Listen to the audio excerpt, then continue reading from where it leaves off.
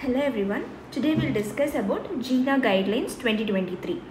So since it is a vast topic, I have divided into 5 main topics here. So we'll discuss this one first and we'll discuss the remaining topic in the next video.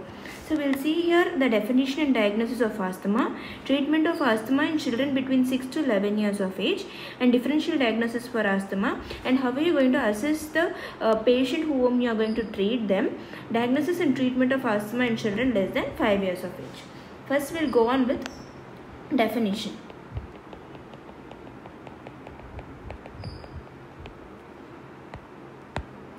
So asthma, it is a heterogeneous disease that is characterized by chronic airway inflammation. So asthma is a heterogeneous disease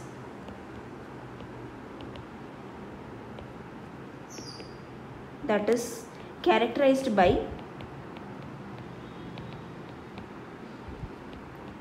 chronic airway inflammation.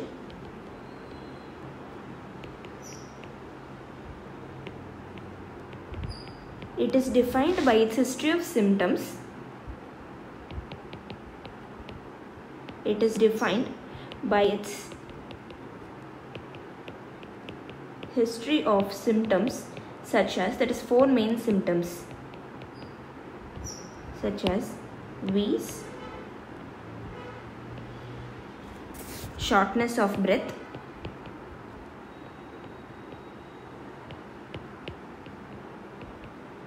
chest tightness,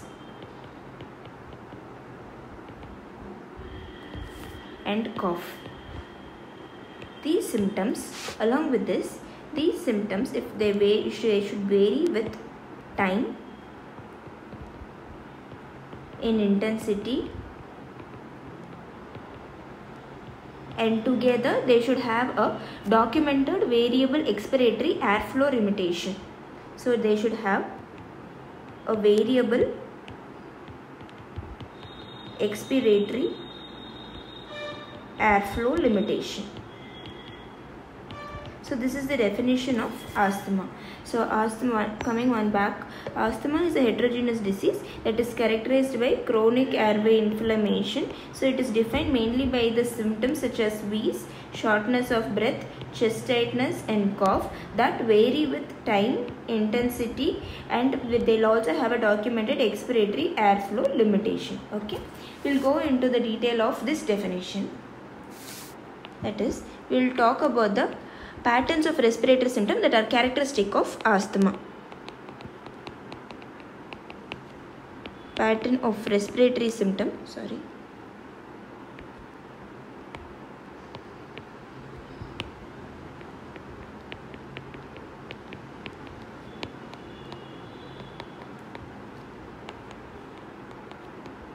that are characteristic of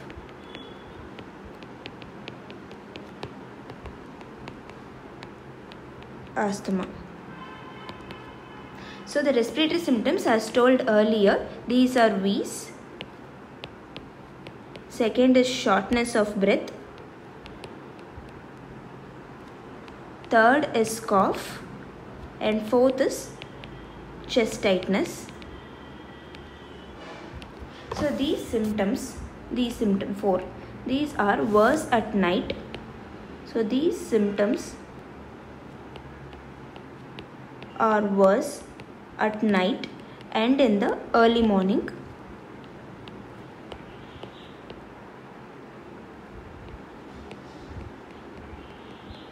These symptoms vary with time and in intensity.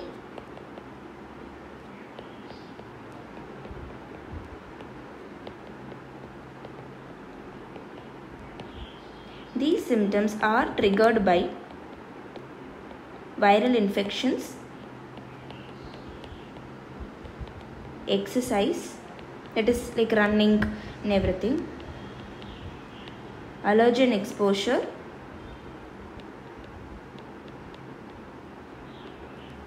changes in the weather,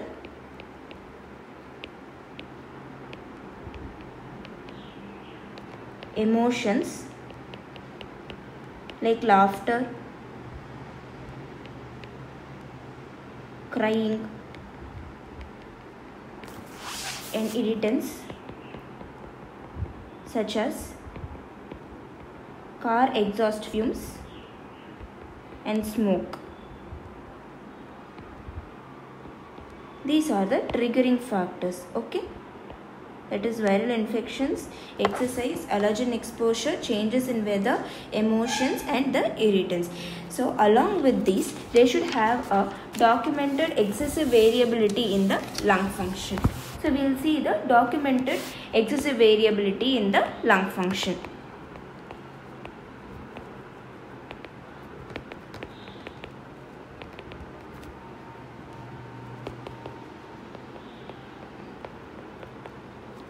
So what are the documented excessive variability in the lung functions? These are, first one, this is positive bronchodilator responsiveness test. It is positive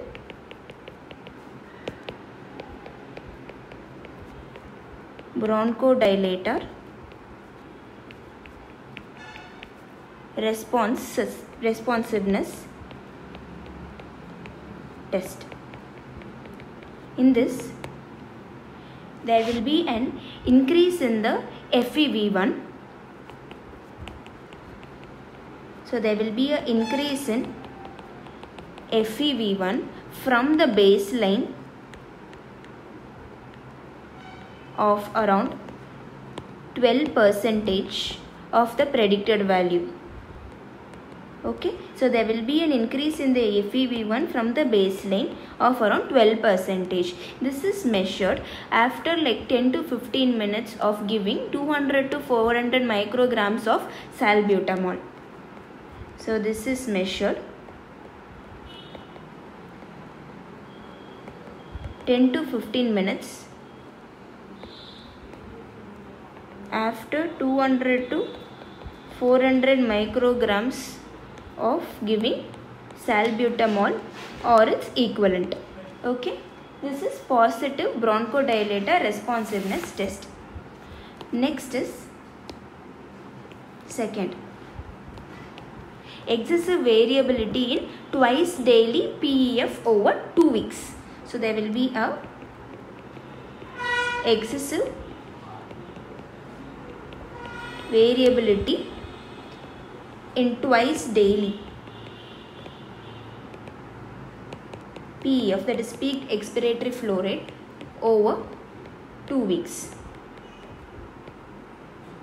Here there will be an average diurnal variability of around more than 13%. So there should be a average diurnal peak expiratory flow variability should be more than 13%. Okay, this is second evidence. Third one is positive exercise challenge test.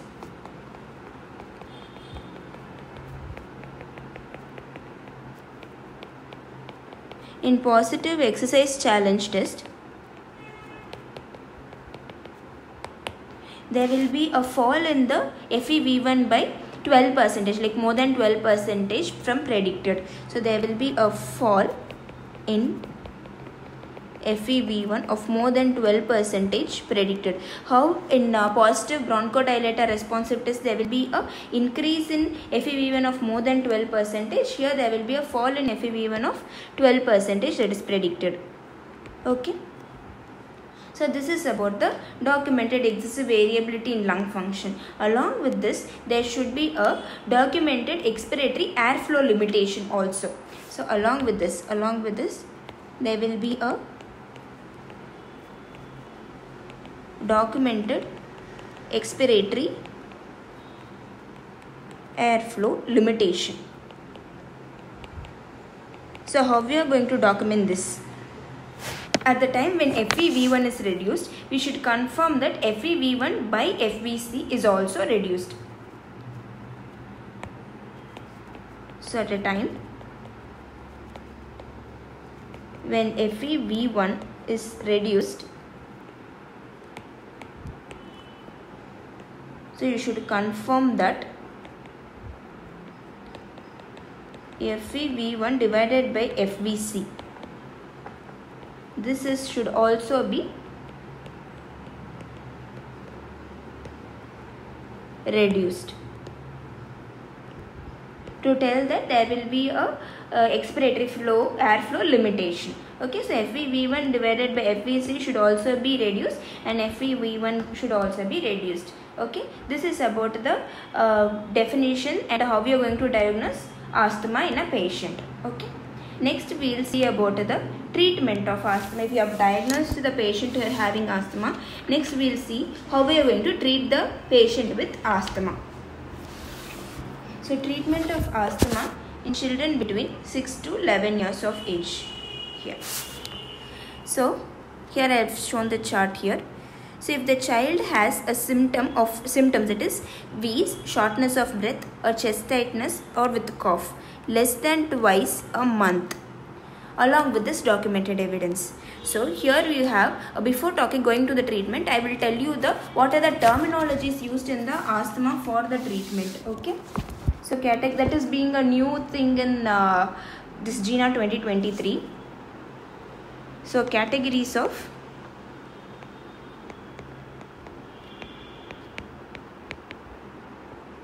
asthma medications.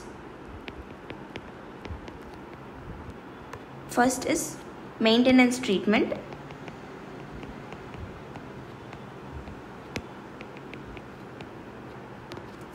So treatment that is prescribed for the use every day. So the treatment that is prescribed for use every day, even when the person does not have the asthma symptoms.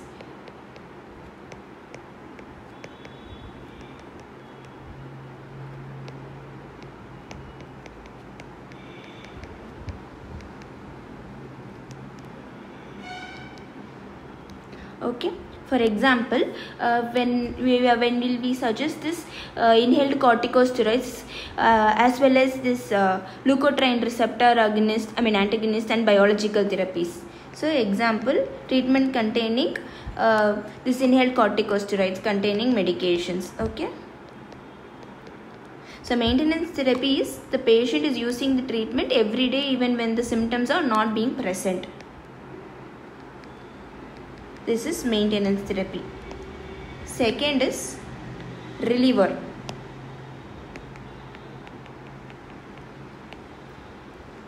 So second is reliever medications.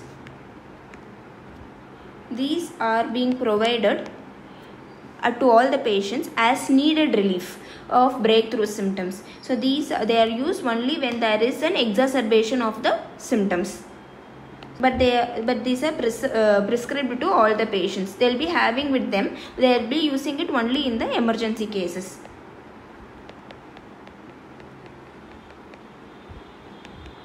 To all the patients as needed relief of breakthrough symptoms.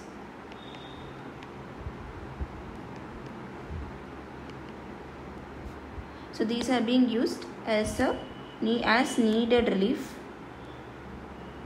of their breakthrough symptoms.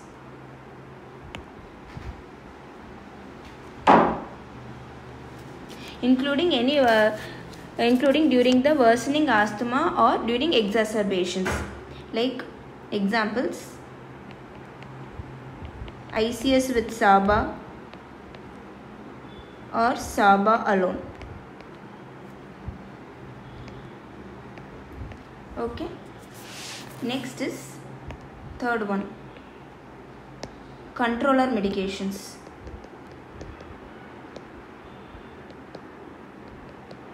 These controller medications targeting both the domains of asthma treatment. That is, what are the two domains of asthma treatment is? One is symptom control, another one is future risk.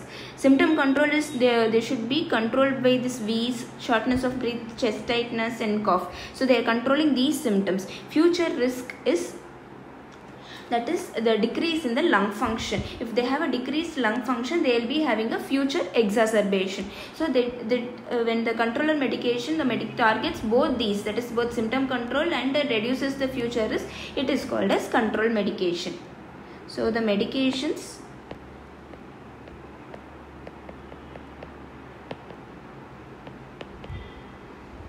that target both the domains of asthma, that is symptom control and future risk. Okay, so this is mostly referred to the medication that is containing inhaled corticosteroids that were used to reduce the airway inflammations. So mostly referred to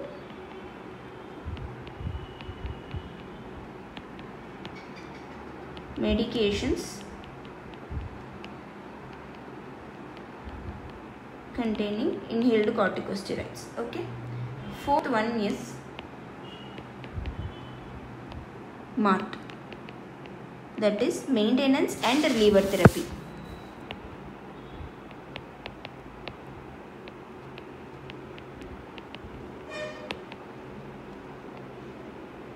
So in maintenance and reliever therapy, so treatment regimen in which the patient uses this ICS formoterol every day as a maintenance and also uses the same medication as reliever for the asthma symptom is called as maintenance and reliever therapy.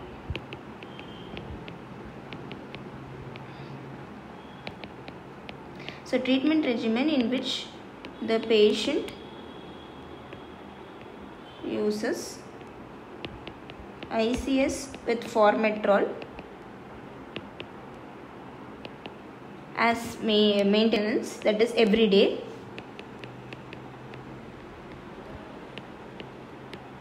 and the same being used as reliever therapy is called maintenance and reliever therapy, that is SMART. Okay, these are the categories of asthma medications. Okay, so now we will come into the treatment of the asthma children with age of 6 to 11 years of age.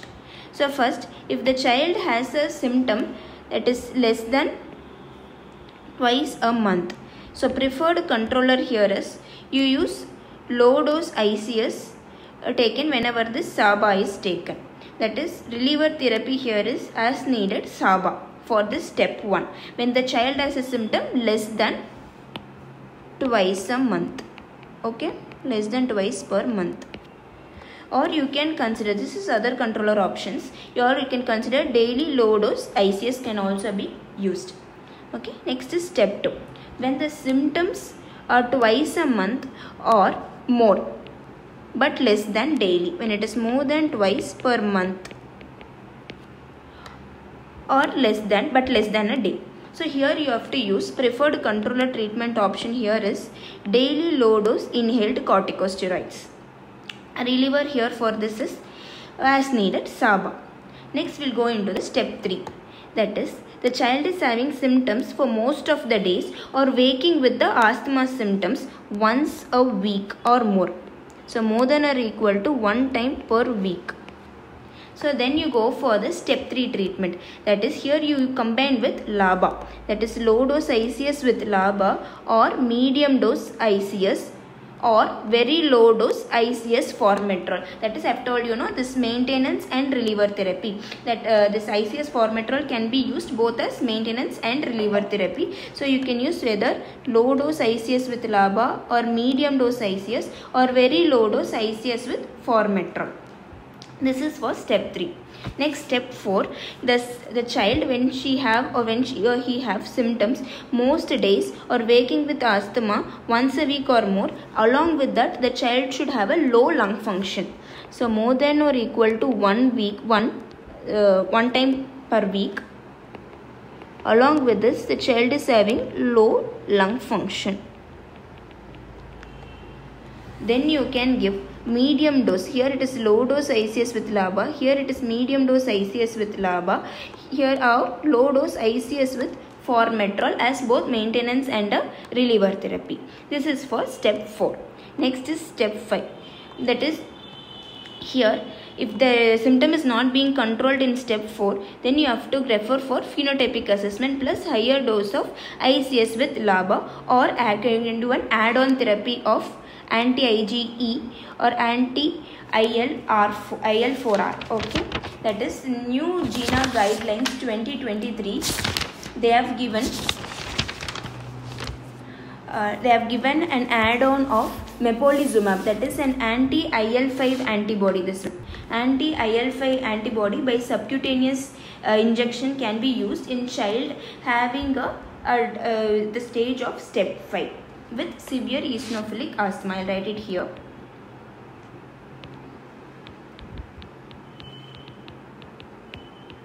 Update. So add mepolizumab.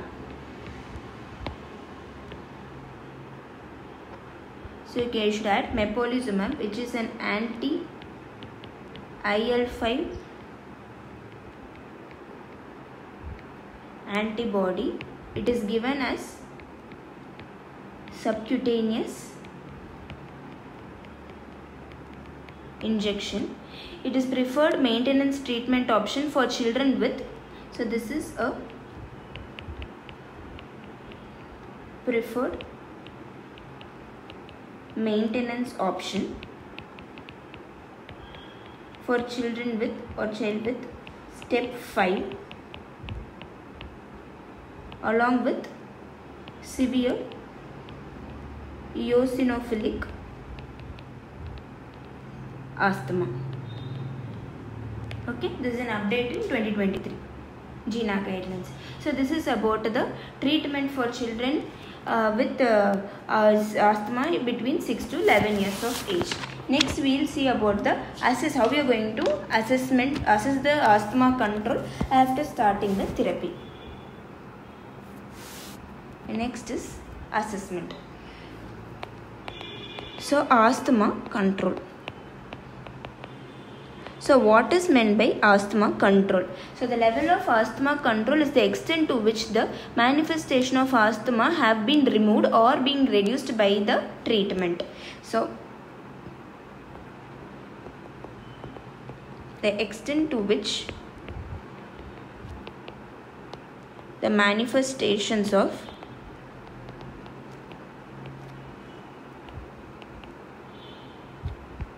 asthma have been reduced or removed by treatment. Okay, so this asthma control has 2 domains. One is symptom control,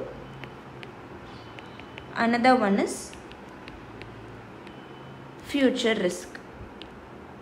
Okay, so future risk of this adverse outcome is lung function is an important part of assessment of the future risk.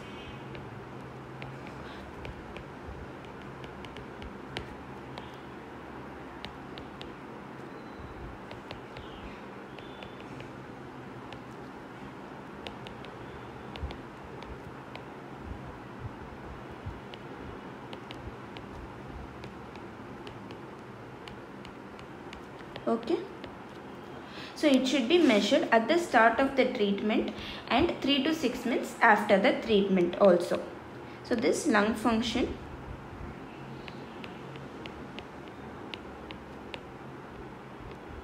should be measured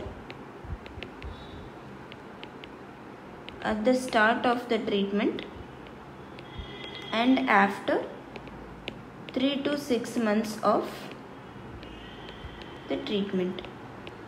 Okay, so this is about the asthma control. Next we will see the assessment of this asthma medication, after giving the asthma medications. Assessment. In this assessment, it is being done in 3 categories.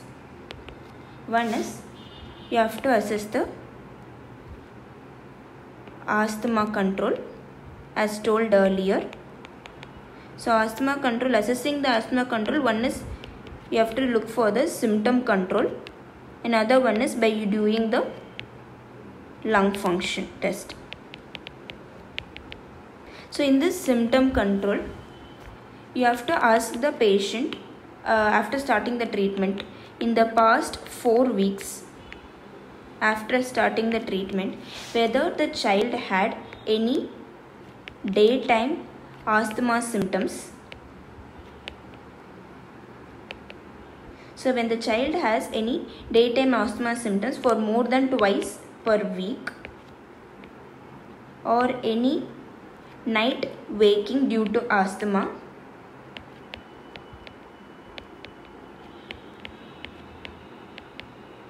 at least once per week. Second, whether they have used SABA reliever therapy for the symptoms for more than twice per week, or when whether the child had any activity limitation due to asthma.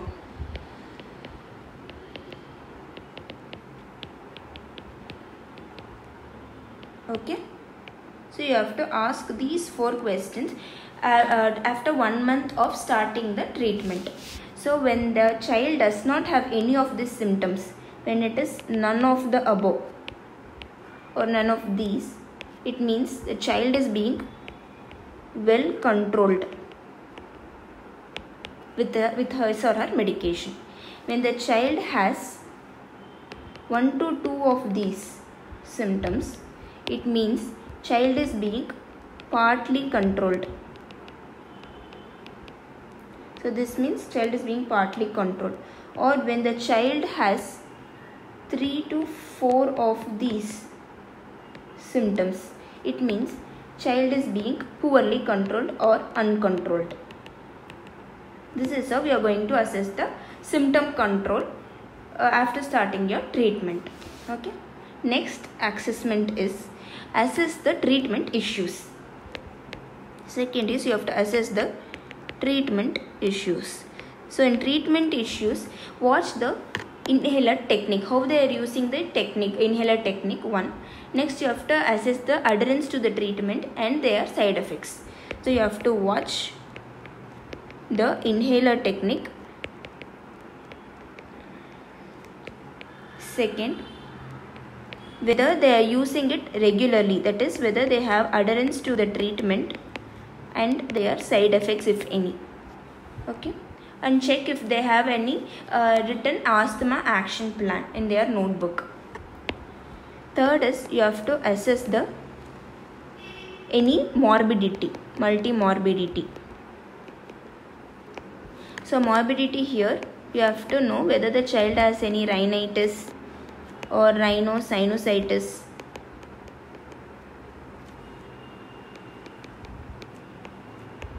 Third, whether he or she have GERD or obesity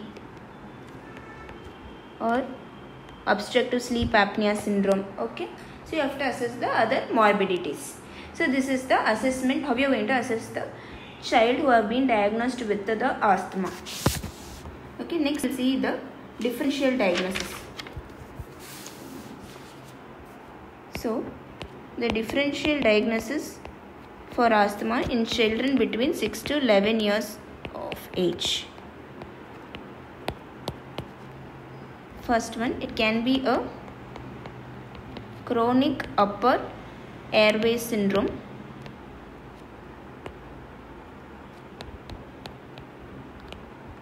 Second, inhaled foreign body. Third, bronchiectasis.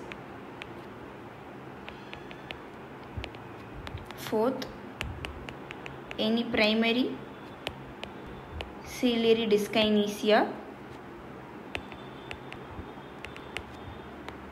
or it can be congenital heart disease.